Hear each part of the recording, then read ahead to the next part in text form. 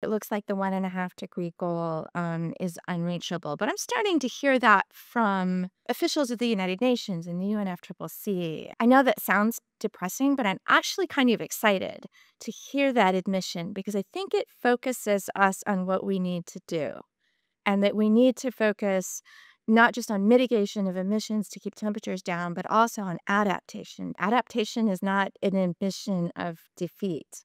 It is an acceptance of the reality that there's already some climate change baked in. And in order to keep people safe and eliminate suffering, we have to think about mitigation and adaptation. That's real. And what do we see there? We see that every dollar that we invest in resilience gives us a return of $10 to $14. This is the smartest investment that we can make. But we don't make it, we are in some sense accelerating our own demise because we are making ourselves and the planet more vulnerable. A real big need to step up on the adaptation and resilience front.